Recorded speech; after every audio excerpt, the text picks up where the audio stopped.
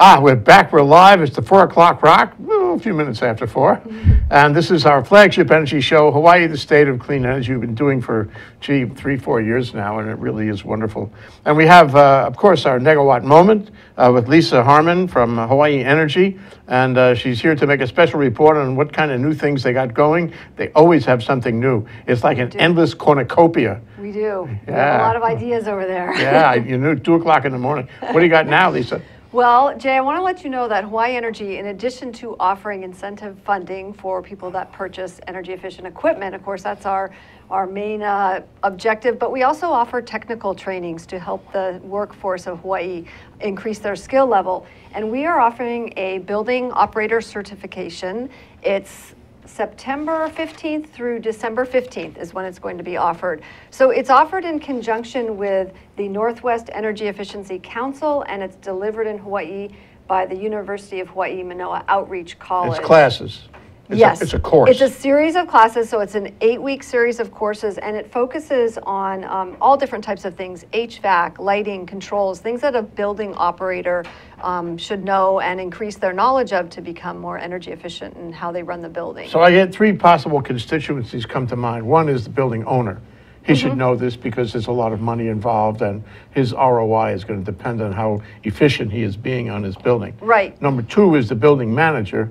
You know, this is going to be primarily his job, and he needs to understand the, the engineering of his building. And the third, of course, is the engineer himself. The building operator. Who's on, on the firing line, right up there, working the machinery, tuning everything, making sure that whatever best practices are in place, he's going to implement those practices. Yes. So it's a very tactile type of course, and it's aimed and directed at those building operators and engineers, the people that are actually running the facilities, so they can learn better skills in, like you said, running the equipment and making the building more energy efficient. It's a moving target, this kind of thing. In other words, on the mainland, they talk about it a lot. They do a lot of this, and Building Owners Association, NIOP also, all those real estate organizations that are involved in managing, big properties. Right. And we don't necessarily get that here. We've got to get it here, and we've got to be just as good as they are on the mainland. We've got to be trained. Education is everything, because it's so easy to slough off and do what we did before. That's instead right. of what they do now. That's right. Well, and that's why we're offering this training. So it's a great subsidy as well. This is a $1,600 course, and Hawaii Energy is subsidizing $1,400 of the cost of that. So the copay for the participant is only $200. Wow. Yeah. Wow. Awesome deal. I mean, this would be really attractive. I have a feeling it'll fill up the room on this one. We are. It's going to fill up quickly. So we need all the applications by August 18th because registration closes on August 26th. So anybody that's interested, if they could go to outreach.hawaii.edu/BOC. They can find all the information. Very good program. But it's one of those 2 o'clock. I know you guys. You always. That's when we got the idea at 2 o'clock in the morning. Yeah. Of course. But I mean, not only is it good for you, it's good for Outreach College, and it's certainly good for the building owners, managers, and engineers in our community who really have to, be at the front end. I mean, we have a lot of energy efficiency in other parts of the community, but we need it in big buildings, commercial buildings, office buildings, retail, big retail, and that's who you're going to reach. And I think there will be a measurable result here when they get to know the best practices you're bringing from the mainland. Exactly. And they have focused courses that cover, again, a variety of topics, be it building controls or their HVAC system, their pumps and their motors. And think of all the office buildings that are here, the AOAO condominium properties. Some of those are quite large. I thought of that. That's true. Yeah, and they have the big 18,000 condominiums in the state of Hawaii, and they're all, potentially your clientele on this program. That's right. You're going to offer it more than once? Probably again after January in the next calendar year, but we're just started our new program year on July 1st, so this is one of our first kickoff training events. It's a winner. Happening. Yeah, it's a winner. We're very excited. Lisa Harmon, Hawaii Energy, doing fabulous things. Thank you so much. Great, thank you. Yeah. Nice to see you, Jay. Aloha. Come back soon. Come back next week. Okay, will do. Aloha everyone, I'm Maria Mera and I'm here to invite you to my bilingual show, Viva Hawaii, every other Monday at 3 p.m. We are here to show you news, issues and events, local and around the world. Join me. Hey everybody, my name is David Chang and I am a new host for the show, The Art of Thinking Smart. I'm really excited to be able to share with you how to get the smart edge in life. We're going to have awesome guests in the military, business, political, nonprofit world. So no matter what background you're from, we have something for you. Please join us every other Thursday at 10 a.m. at ThinkTechHawaii.com or on theartofthinkingsmart.com. I look forward to seeing you. Aloha, I'm Kaui Lucas, host of Hawaii is My Mainland, here on ThinkTech Hawaii every Friday afternoon at 3 p.m. Start your Pauhana weekend off with the show where I talk to people about issues pertinent to Hawaii. You can see my previous shows at my blog, kauilucas.com, and also on ThinkTech's show. Aloha, Howard Wigg. I am the proud host of Code Green ThinkTech Hawaii. I appear every other Monday at 3 in the afternoon. Do not tune in the morning. My topic is energy efficiency. It sounds dry as heck, but it's not. We're paying $5 billion a year for imported oil.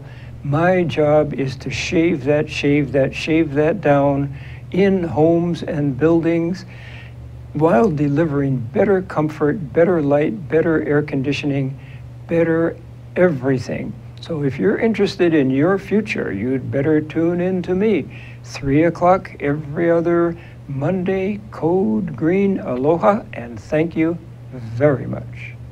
You're watching ThinkTech Hawaii, meeting people we may have not otherwise met, helping us understand and appreciate the good things about Hawaii. Great content for Hawaii from ThinkTech. Hey, Stan the Energy Man here. I know you're bored this summer. You're just sitting at home, figuring out what to do, go to the beach. Spend some time with ThinkTech Hawaii. Spend the time thinking about how you can contribute to Hawaii and making it a better place to live. And start watching some of the programs on ThinkTech, including Stan the Energy Man, where you'll learn all about everything energy, especially hydrogen and transportation. So we'll see you every Friday at 12 o'clock noon. Stan the Energy Man here on ThinkTech Hawaii. Aloha. Aloha, everybody. My name is Mark Shklov. I'd like you to join me for my program, Law Across the Sea, on thinktechhawaii.com. Aloha. Aloha! I'm Chantal Seville, host of the Savvy Chick Show on ThinkTech Hawaii, and I'm going on tour. I'm taking you around the world. We're going to Canada, and then we're going to, well, we're in America, then we're going to San Francisco. So keep staying tuned, 11 a.m. every Wednesday on the Savvy Chick Show. We'll see you next time. Bingo, we're back. I told you we're coming back, and we came back, but something's different. What's different? Melissa Havlicek is here, and that's the Hawaii Procurement Institute. And guess what? Next to her, one of my favorite people in the world. Oh, gosh. Okay? Rachel James, not only from the Hawaii Procurement Institute, but also from Stan Osserman's office, HCATT, yes, okay, on Cook Street. Okay, and a guy that I knew and loved back about, 15 years ago, in his other life, his previous life as a representative from Maui, under the Lingle administration. You're Republican, weren't you? Kika Bukoski. Thanks. Thank you all for coming down. Lovely to have you here together. Now, what are we going to talk about? We're going to talk about procurement. Government contracting is a hot topic, particularly in the energy sector. And I'm hoping that Kika can share with us some lessons learned and information from the construction sector. He served on the State Procurement Task Force, and that's something we watch closely and have a few issues to talk about there. And Rachel has been serving as an extern with the Hawaii Procurement Institute, so I'm hoping she can help us illuminate some issues as well. Okay. Yeah, extern is different than an intern. Right? Indeed. Yeah, extern, you're outside, but you come in. An intern, you're inside, but maybe you go out, you're not sure. Oh no, externs get credits. Interns are just there's no reward much more experience. realistic, much more practical. Okay, Kika. So I really like the idea of bringing knowledge and and best practices in from the community, business community, into government and into certainly energy, which is a sort of a community of everyone, government and everyone. So what would you offer from your vantage on how energy can better use the magic of procurement?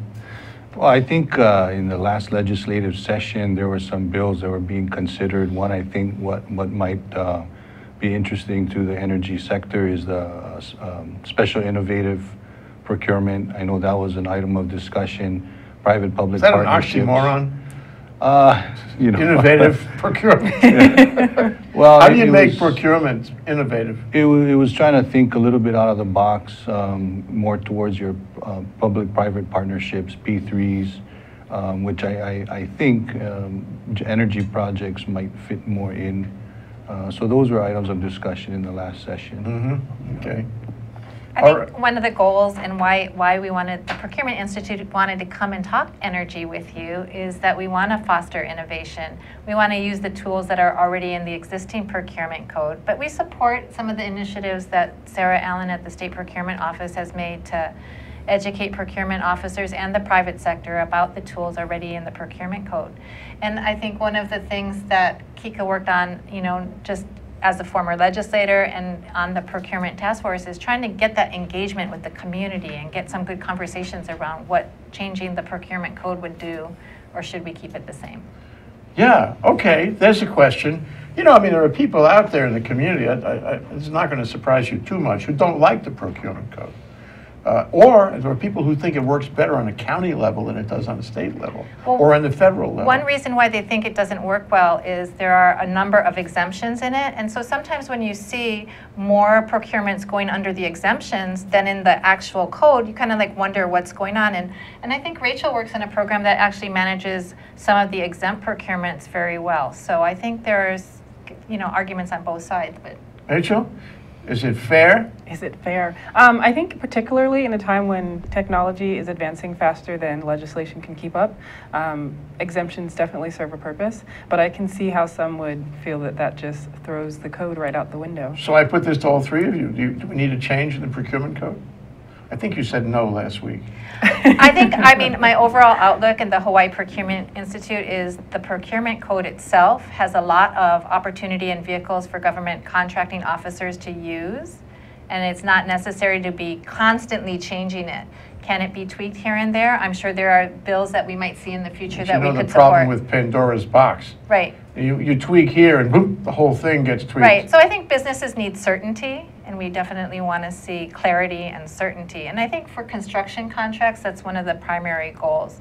So I think the special innovative procurement initiative that was discussed in the last session was an attempt to try to be a little bit more flexible to address some of the projects that are a little outside the box, but yet kind of keep it within the procurement process. I would tend to agree with Melissa as far as the procurement code, having a lot of options out there, not necessarily all of them used. I think we're starting to see a little bit more of some of the processes used. I think we're starting to see multiple, the two-step process being used by the DOE in response to some of the bids coming in for the heat abatement, which drew some attention recently.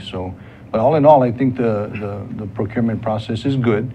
I think the task force was a tremendous opportunity for various stakeholders to come to the table.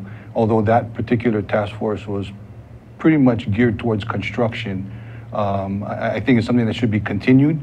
I believe it sunsetted. June 30th of this year was the sunset. What does that mean? It dissolved. So we were brought together for a specific purpose. And it was extended to discuss past performance, but we never quite got off the ground. What strikes me though is, I'm just being Mr. John Q. Public here, that the procurement code causes bureaucracy and slowdown, okay, on the one side.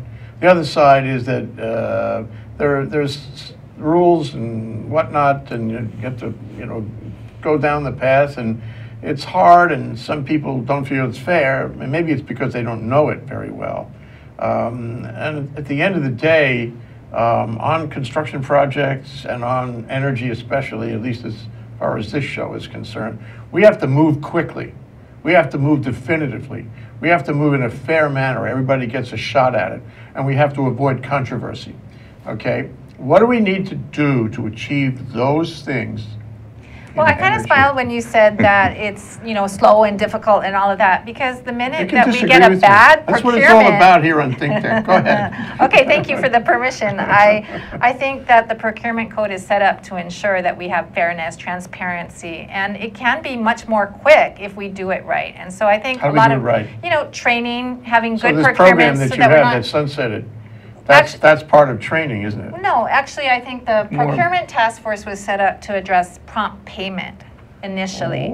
So that's another aspect, and I think a key the state doesn't always pay its bills promptly? We haven't talked about yet is this what is procurement? Is it just the putting out of an RFP and awarding it? No, I think the Hawaii Procurement Institute, we look at procurement, and so does the State Procurement Office, as the entire spectrum from coming up with an idea, the budget, all the way to completing the project. So the entire management of the project. And so the engagement with the government, that's absolutely. The whole thing, yeah, from beginning to end. We need clarity, transparency, quickness, speed, innovation, all of People that. have Training, to be up how to close do on all this. of They this. have to talk to each other about it. They have to learn the best ways. And then, they won't be surprised, and they'll have a better experience, and they won't go and badmouth the procurement code so much. I wouldn't say badmouth, but talk stink about the procurement get code. Projects done and get them done. Get projects done. Yes. So how do we train all the people who need to be trained, Rachel? Well, that's what Hawaii Procurement Institute does. So okay. that is one answer. But I mean, it's definitely the procurement office is doing that, and there are other organizations, private sector and public sector, that are doing that. But getting back to the task force that Kika was on, picking these sections of the array of the whole procurement process and trying to address any problems with it, that's an important Can we talk about the solution. problem of getting paid? Yeah. So that's a problem. I've heard that many times where, you have a contract with the state and you could whistle. I think what Melissa's referring to, I think there was a bill in 2011 that I think set up a prompt payment task force. No, that wasn't your bill. No, it wasn't necessarily. I think you weren't there. That was you were not in the legislature. Not I want to be clear about this. Oh yeah, he was out of the legislature by then. So then there was, subsequent to the prompt payment task force, which ended up focusing primarily on human services payments, which is a different procurement code. Yeah. We could have a topic another day. Today, topic for another day. Right. But you do cover that in the Procurement Institute, right? Absolutely. Okay. Yes. Well, we're going to shave this down to energy today. Then Kika's task force took off, and then it morphed into this past performance task force. So we've had many conversations. I think the main overriding goal was to try to understand and to get everybody from various areas that touch procurements, affected by procurement, from the business sector, from the agencies, various agencies. What we've done actually with our procurement is we've actually decentralized it. So each agency actually has their own chief procurement officer. There's been some discussion to maybe try to consolidate that and bring it back under the I've heard that actually on SBO. the show earlier today, that there's different practices in different agencies. And as a result, you have to be skilled in how each one operates. And I don't it would be think, better if they were running on the same uniform basis. Huh? I don't know. I mean, I don't think that's intentional. But what one of the things that came out of the task force is that it was identified that there are some inconsistencies on how one agency might interpret the same procurement code how do you from fix another. Get together and talk and try to come up with a consistent, Need maybe a bill? possibly consolidate. I don't think you need a bill. I think it's just talking story, keeping such task force open, so you have that collaboration and getting everybody on the same page. And I think that's what the State Procurement Office is trying to. They on board with this? They're attempting to do. As They're we speak. the other side of this discussion. I mean, you guys are the what do you call it? Where the rubber hits the road. Yeah, you see both sides. Yeah. You're kind of in the middle of it, I guess, between the people bidding and the people who take the bids. Take the bids, but you got to have everybody on board in order to make an improvement. Absolutely, and I think finding ways to get on the same page or understand what the procurement says and what can be allowed. So I know Rachel and I were recently at a program where we talked about cost and pricing and what is allowed, what can be charged on a change order, how much flexibility the government contracting officers have, and that's really important to understand to make sure that procurement. So Rachel, Yes. you've been listening to these guys and our colloquy here. That's a law firm kind of word. It means conversation. So how much of what Melissa has said and Kika has said do you agree with? I agree with much of it. I couldn't Let's point hear to the something. parts. No, I mean, I wouldn't point to anything that I disagree with, but I think in a very basic way, just in the public engagement with government programs and processes is a space where there can be a great deal of education. I mean, there's great opportunity for people to learn more on both sides, and procurement is one of them because it touches so many different industries and agencies and companies and, I mean, even just departments throughout the state government. So there's definitely a great space of education, and having conversations in task forces and having institutes that promote workshops and provide opportunities for contracting officers and contractors to have a conversation and to collaborate. I think that's important. So I feel like that's what both of you have been saying. So. Yeah. One of the reasons why I thought it would be so great to include Rachel in this conversation is she does wear another hat, and you mentioned it earlier on her other work with HCATT, and I think there's a lot of opportunities to intersect and to bring the energy. Certainly at the intersection of energy and procurement. So what does HCATT do? Just take one organization. It's part of HTDC, which is Yes. it's a DBED, attached agency to DBED. Yes. Where does procurement fit in its world? So it's interesting.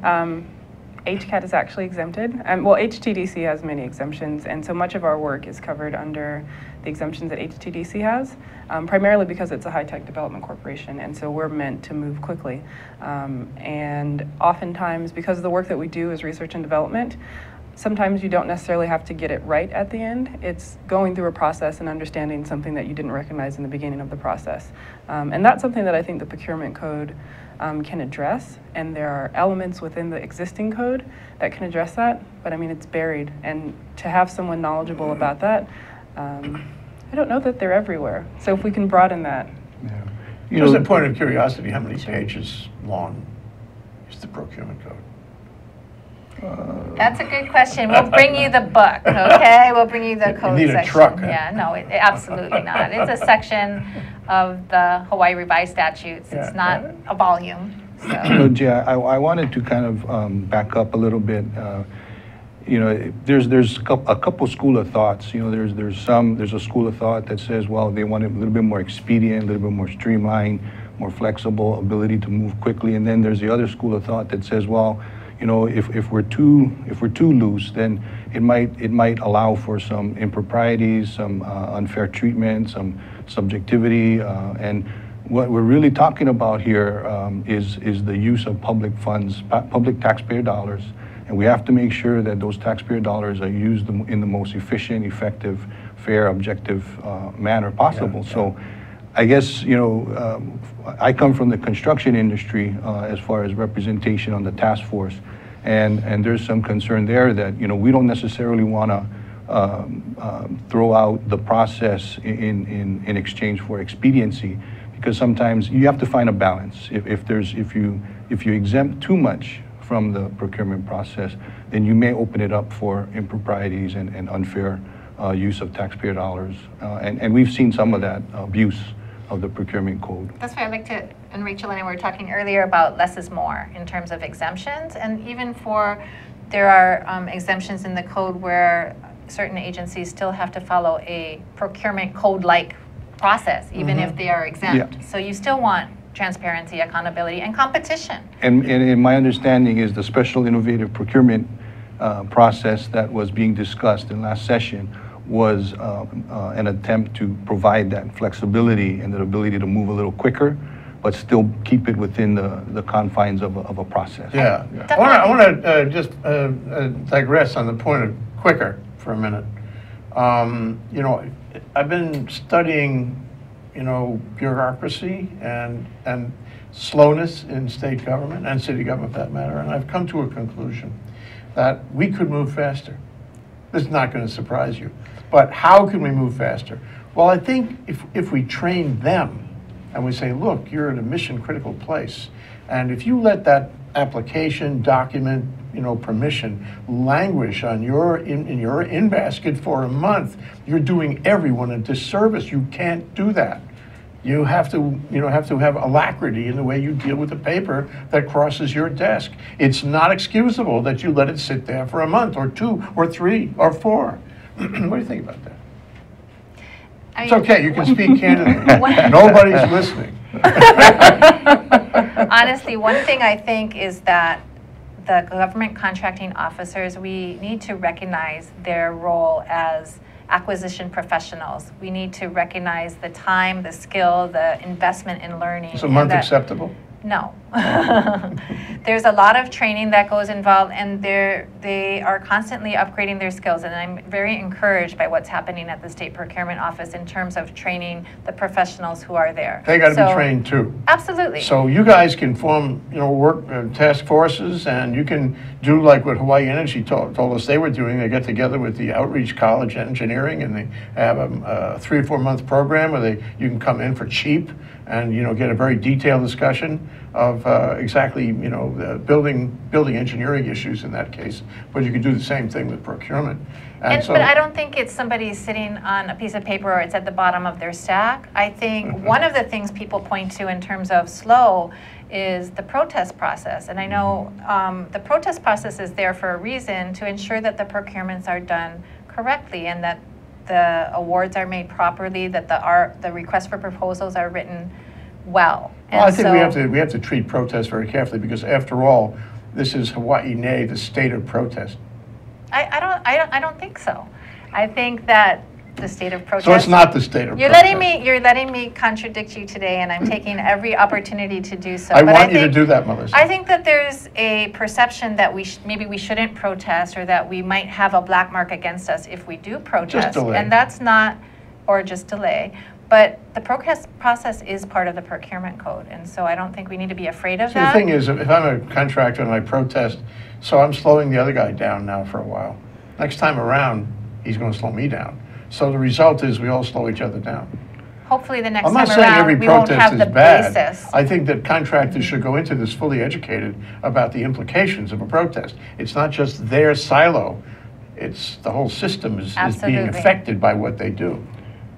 Yeah, I think protests is a big issue with construction in procurement, and there's discussions every session about how to address some of the more the issues that wouldn't necessarily affect the bid, but that could be maybe allowed to be corrected either prior to bid award or that type of thing. Okay, Kika, we're about out of time, but I want to offer you the opportunity to take that camera over there, number one, and tell them all the ways in which you think I am wrong about all this.